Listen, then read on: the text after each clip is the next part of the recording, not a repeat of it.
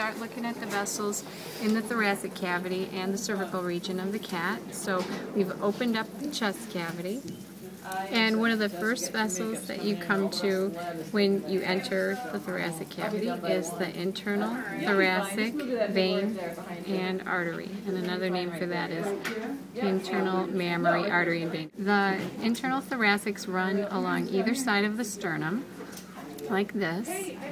And we'll start by looking at the surface anatomy features of the heart. So you can see some of the coronary vessels on the surface here, and if you see pink vessels, those are branches of the coronary arteries, and the blue would be branches of the coronary or cardiac veins. We can also see the auricles. This would be the right and the left auricle. Between the two auricles you have the pulmonary trunk. Behind the pulmonary trunk is the aortic arch. So you can see that curving around right here.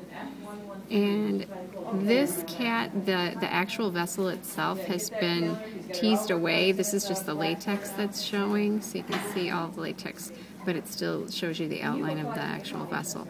So in the cat, you have two branches off of the aortic arch, the brachiocephalic trunk and the left subclavian, which is very long. As you move cranially from that brachiocephalic trunk, you kind of have to move the veins out of the way so that you can see there are three branches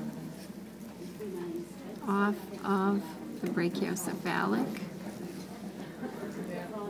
and one is the right subclavian, the right common carotid, and the left common carotid. So those are the three branches off of the brachiocephalic trunk. Okay, you can pause it.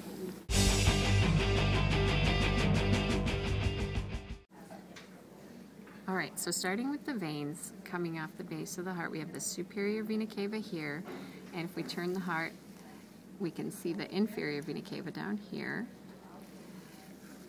Coming down into the superior vena cava right away, you'll see that internal thoracic coming down to join with it.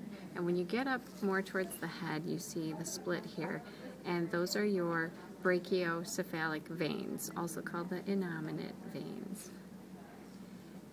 On the cat's right side, we see a large vessel coming from deep in the body cavity here and up to join with the superior vena cava, and that's the vertebral vein.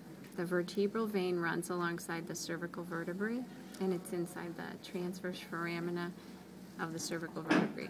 Over on the cat's left side, you have the vertebral vein draining into the left brachiocephalic vein.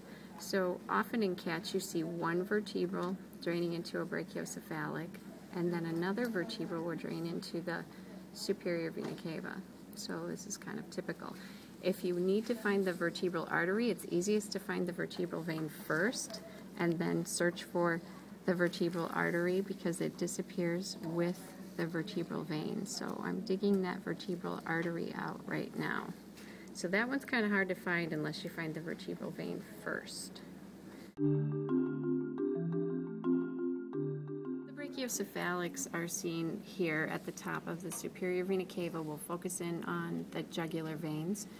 This large jugular that's more lateral is the external jugular in the cat. And in the cat, the external jugular is the larger of the two. The internal jugular comes down and joins with the external, very close to where the brachiocephalic vein is. But this cat, the injection did not take all the way. It kind of pooped out right there. And normally your internal jugular would be running alongside your common carotid, like this. So it stops right there, and that's where the rest of it would continue on. If you go back to the external jugulars, then those two vessels are connected transversely by this vessel. This is the transverse jugular, and that sits right on top of the larynx. This is the voice box right here. So the transverse jugular runs across the top of the larynx. One final vessel then that's draining into the external jugular, kind of almost along its mid portion here, is the transverse scapular.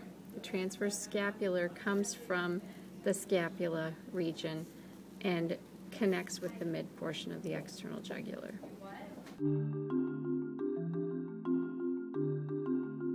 Out around the side of the rib cage here, you can see the ribs have been cut.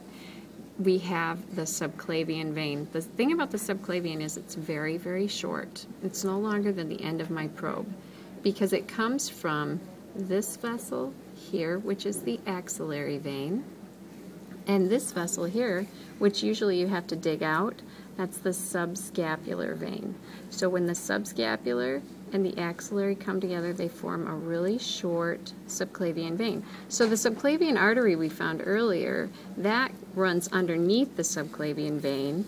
And when you come out here into the axillary region, and we find that subscapular vein, we'll find the subscapular artery disappearing with it. It's this significant branch right here, which yours is broken, but that's the subscapular artery because it's disappearing along with the subscapular vein. All right, then over here we've got long thoracic artery and vein come out, and the only reason we point those little tiny things out, and yours are not the greatest, no offense, not your fault or anything, it's okay, but they're just really tiny, and we only point them out because from that point on we're going to call it the brachial artery and brachial vein.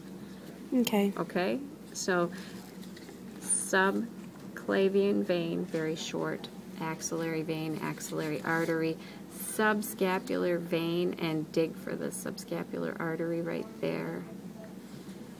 Long thoracics, brachial, brachial.